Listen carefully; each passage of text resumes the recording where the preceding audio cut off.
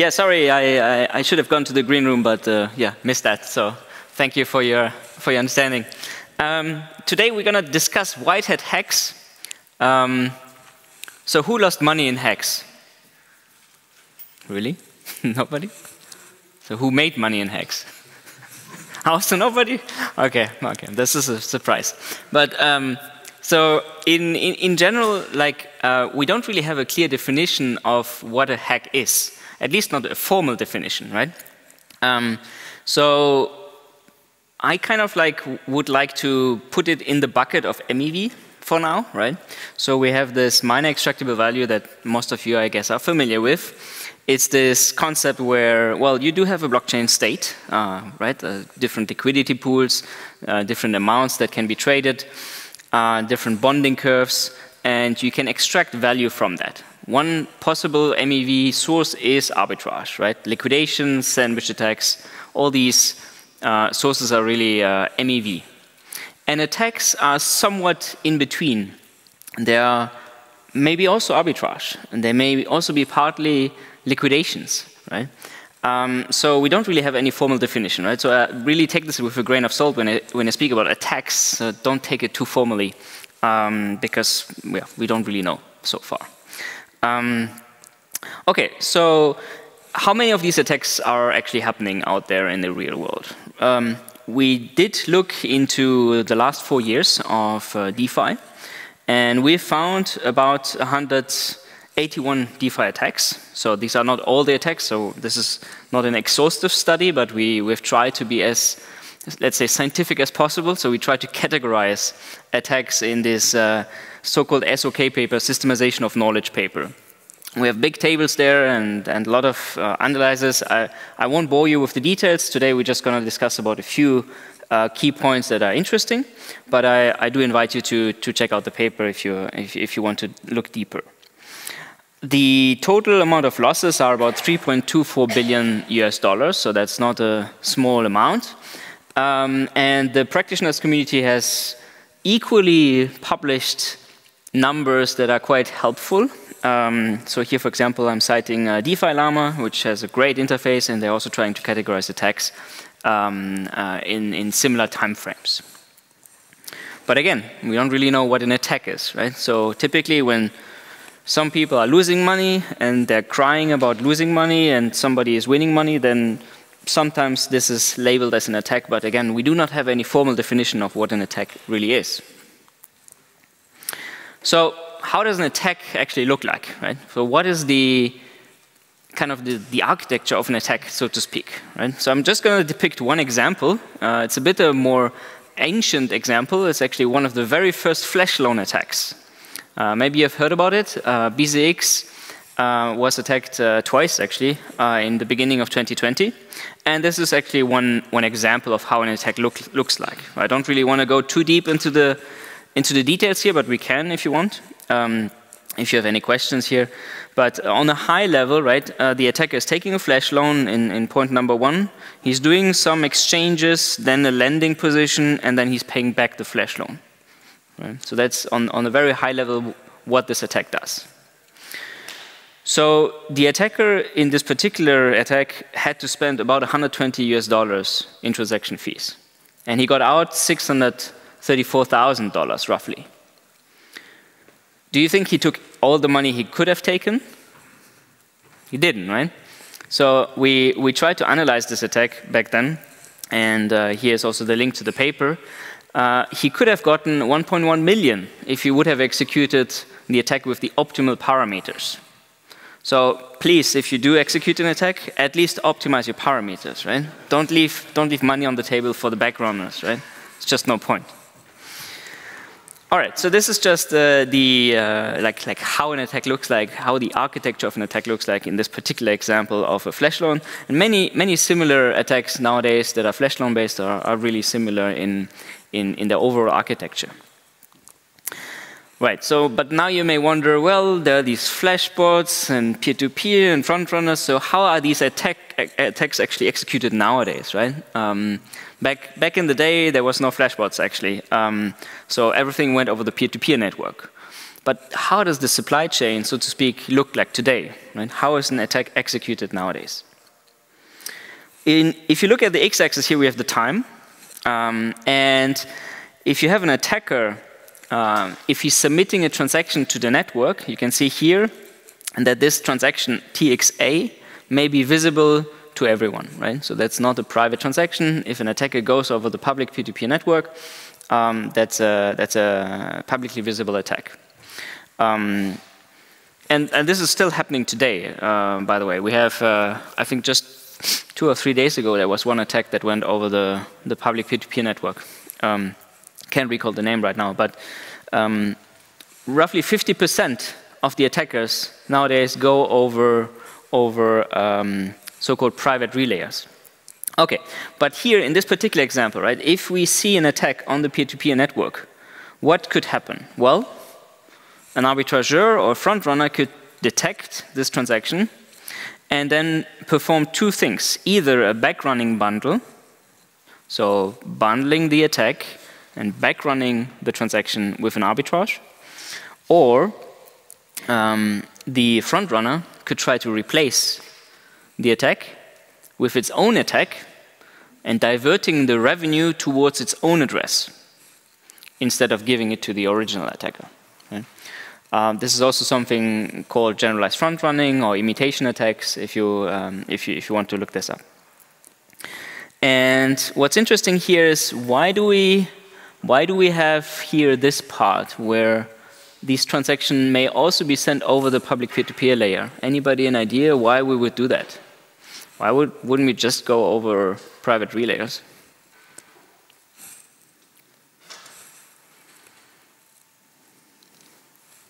Much safer, no? It's not public. Any idea why we would, even if we're using private relayers such as Flashbots, BlockXroute, etc., why would we still try to want to go over the public peer-to-peer network anyhow?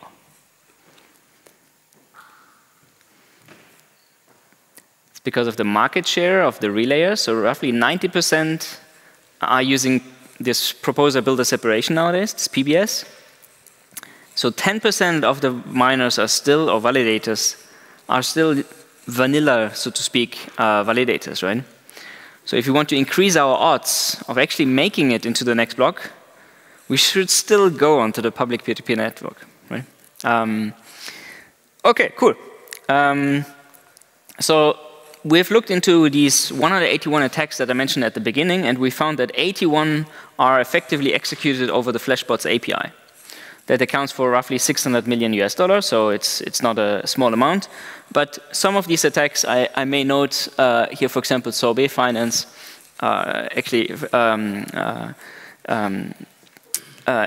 this was rather a Whitehat hack. So the project at the time found the bug and then executed it themselves. And they went over Flashbots in order to prevent these generalized front runners, right? So they used the private infrastructure, so to speak, to secure their rescue operation, if you will. But what's funny is we found that 6 out of these 18 were effectively accelerated by arbitrage traders. So the attacker, we don't have any ground truth, right? So whatever I'm presenting today is based on my evidence, but maybe that's wrong, right? So I don't have the ground truth. The attacker didn't tell me that, yes, they did that. So, but based on our evidence, we found that 6 out of these 18 accelerated attacks were bundled by an arbitrage bot and backrun over, for example, a Flashbots relay. So they got kind of helped. They got help from the arbitrage trader. And here again, this brings us back to the initial attack. If you perform an attack, not only you should optimize your parameters, but please also do arbitrage behind, right? Why leave money on the table, right? Okay, so another interesting insight that we found from the study is that 56% of the attacks are not executed atomically. So even if you use a flash loan, the attack itself may not be atomic because maybe you first deploy an attacker contract that I could detect, right? Minutes before you do execute the attack. So and there's this life cycle where we have, initially we have a contract deployment, then after some time, typically minutes, sometimes days even, there is the first attack transaction, and then there may be many attack transactions until the last attack transaction. So just to give you an example, the Euler finance hack, I'm sure you heard it, right? Roughly 200 million lost. Luckily, everything went back recently. The first attacker transaction of the Euler hack only took about $9 million. And I think the second transaction hit after 10 minutes or so. 10 minutes is an awful long time, right? Why didn't we exit the liquidity pools, right? It just doesn't make any sense. Like, why did we watch what happened and what unfolded in front of our eyes, right? I mean, we should have had automated intrusion detection and prevention systems here, right, in place that automatically remove liquidity from these pools. Okay, and I mentioned to you, well, we can observe when the attacker is deploying a contract, but you may say, well, it's hard to understand what the contract is doing without having a transaction that executes one of the functions and so on. Yeah, sure, I understand. But what we can do is we can learn from past attacks by conducting a similarity analysis, right, between past attacker contracts and past vulnerable contracts as well, and then try to somewhat see whether there's some similarity and then ring the bells. We did a very simple study. I'm sure you can come up with much more fancy and probably more accurate schemes, but we took the bytecode of these, for example, victim contracts as well as adversary contracts. We chopped them into n-grams. We created some embeddings and then tried to see how similar they are. Right? And at least according to our naive analysis here, we do see that quite a few of these adversary contracts and victim contracts are very similar. Right? So again, what are we doing, right? Why are we not looking at the data and trying to correlate it to past events? Right? We can really improve security by quite a bit. All right, so I want to dive into two case studies. The first one is a bit more elaborate, the second a bit quicker. And we will start with actually, so to speak, a cross-chain attack. Maybe you've heard about the Elastic Swap attack in December 13th of last year. It happened on Avalanche and on Ethereum. Elastic Swap had a vulnerable contract, a similar contract deployed on two chains, and it got first attacked on Avalanche, right? So here, this red logo is Avalanche, this here is Ethereum, and we have 4 transactions. The green checkmark indicates that the transaction executed successfully. The red checkmark indicates that the transaction failed.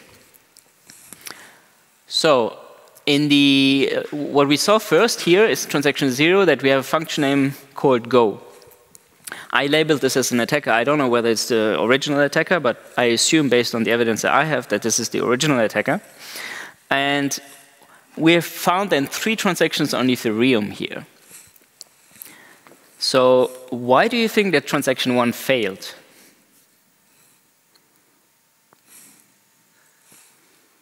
Based on the evidence provided here.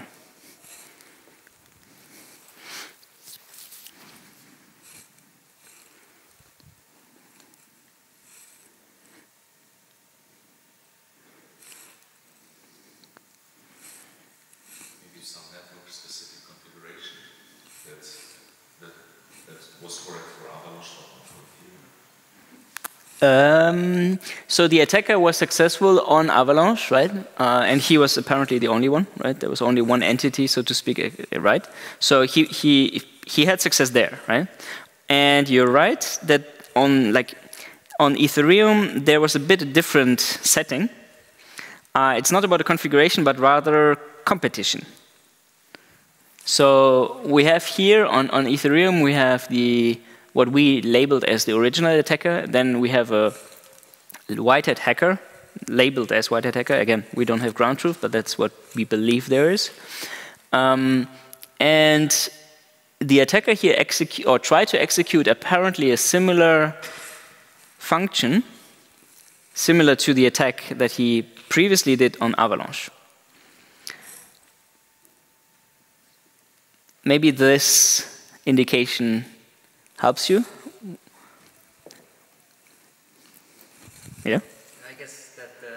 hacker used fast like the other relayer, not the public, and how does this work? Absolutely. So transaction 2 here was front-running transaction 1 because it went over a relayer. It went over a private relay in this particular example. And due to the fact that transaction 2 was mined before transaction 1, which I understand may not be visible in this representation, but from an on-chain perspective, transaction 2 is effectively front-running transaction 1. Therefore, transaction 1 can no longer execute with the parameters that it wanted to, right? Because probably it touched some liquidity pools that were empty then. But then why do we have this third transaction, this fourth transaction here, transaction 4?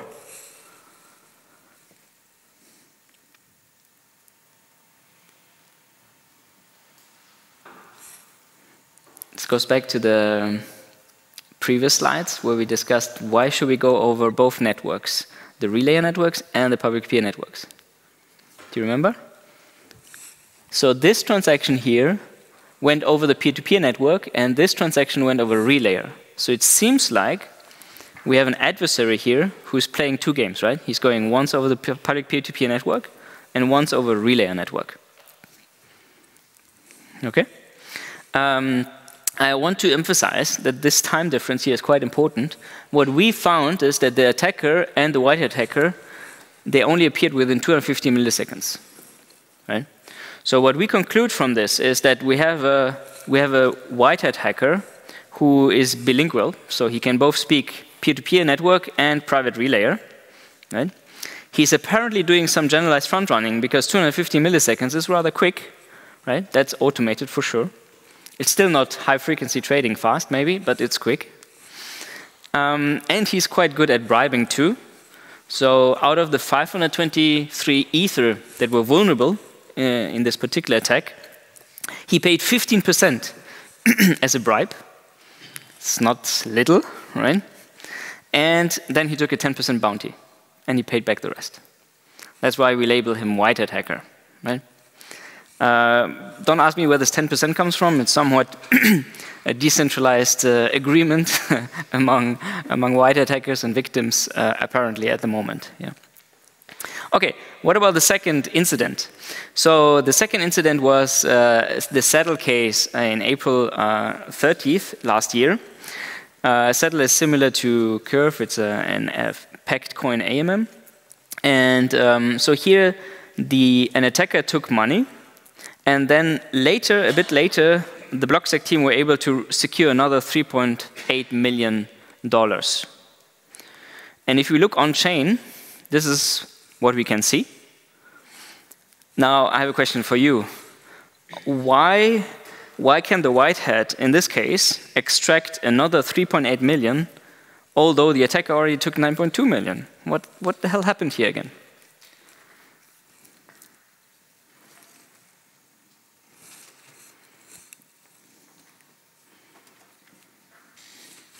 Yeah? Maybe, as you said before, some arbitrage which was not collected. Very good point. So the attacker probably didn't take the arbitrage that it could have taken. But in this particular case, it was actually the parameters, again, from the attack that were not chosen optimally, right? So again, the attacker here just left money on the table. And by tweaking the parameters, we investigated this attack, actually. There were like 2 or 3 parameters that you needed to tweak to get the remaining 3.8 million. And due to the 24-minute time difference, this was apparently not executed automatically through some program, but through very quick manual inspection and reaction, like really fast for humans. All right, cool. Thank you so much for your attention.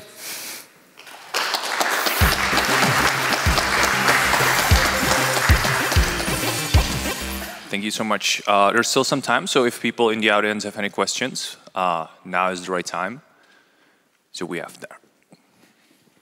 As you mentioned, that there are sometimes like test hacks on-chain before doing a big hack. What could be the reason? I mean, the attacker could do this locally on the local fork to test the hack. Why hackers do like test hacks on-chain?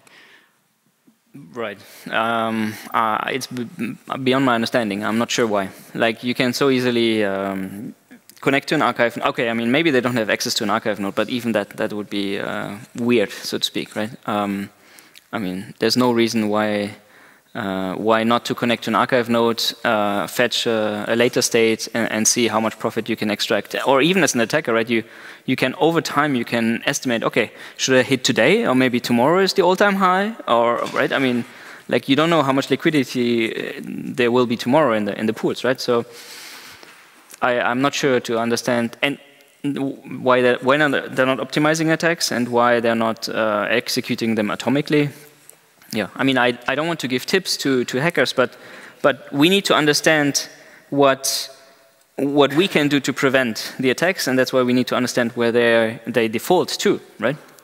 It's a cat and mouse game at the end of the day, at least when doing these kinds of whitehat hacks. Yeah. Any more questions? Oh, there's one. Yep. Can you, sorry, can you wait for the microphone?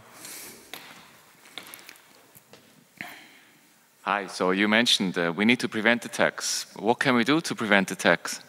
Thank you. They're very, very relevant question. So security is an in-depth, I mean, defense in-depth approach, really, right? So the more layers you have, the more likely is that you will defend your assets. And that means an audit is the first layer, but it's only the first, right? And it's not the only, it shouldn't be only the only layer. So in DeFi in particular, I believe it's crucial to have real-time defense mechanisms. So for example, you can have a monitoring system where if there's a certain amount of liquidity being extracted from a pool that you're invested in, right, then you should have an automated process to take that money out, right? Or if you see an incoming transaction on the network layer, you need to have some kind of intrusion detection system that classifies how abnormal is that transaction. Right? And then you may want to trigger an emergency pause of the DeFi protocol if you can. Right?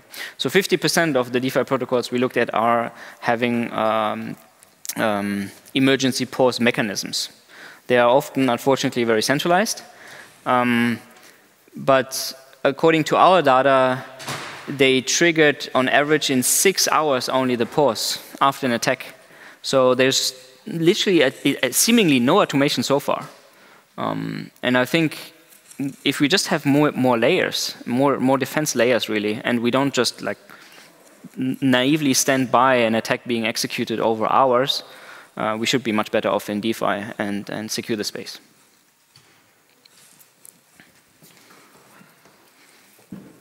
Very cool presentation. And based on your data, which DeFi protocols are being attacked most often? And which users, like normal traders, LPs, arbitrageurs? Excellent question. So we have a table actually in the paper where we categorize which DeFi protocol type is being attacked the most often in terms of frequency, as well as in value lost. I think in both dimensions, bridges are the most brittle. So both in terms of no, actually, the yield farming, I think, has the most hits, but the same lost value as bridges, while bridges have roughly half of the number of hits in terms of attacks as yield farming protocols. Yeah. Roughly speaking, these are the worst. Yeah. So I think we have time for 1 or 2 more questions, if there are any. There is one.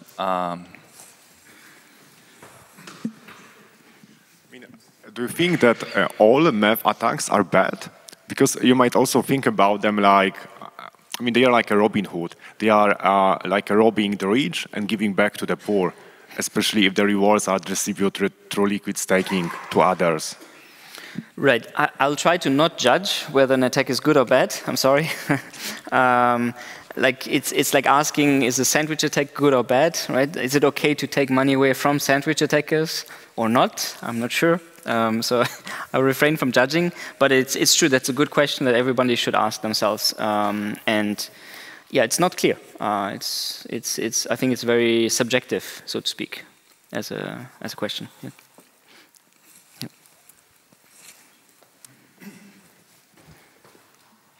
So how would you judge the security of DeFi as compared to traditional finance then? I'm not an expert in traditional finance, so I wouldn't want to pretend I am there. So, but I see the space being very amateurish still with respect to real-time security, really, right? Because audits, I mean, I think the community has gotten really good at doing audits, but through the experience that we've seen, through the empirical data that we've seen, it should be very clear that can't be everything, right? And it doesn't make sense that the bridge, for example, is allowed, or a user is allowed to take out all the money of a bridge in one single transaction, right? Why not have like some kind of a circuit breaker there? So there are very simple means to improve overall DeFi security through these different layers. So circuit breakers, real-time intrusion detection systems, real-time pause activations if your protocol already has it, why not, and so on, right? So I feel it's still very amateurish at the moment. Yeah. Well, thank you so much again. Thank you.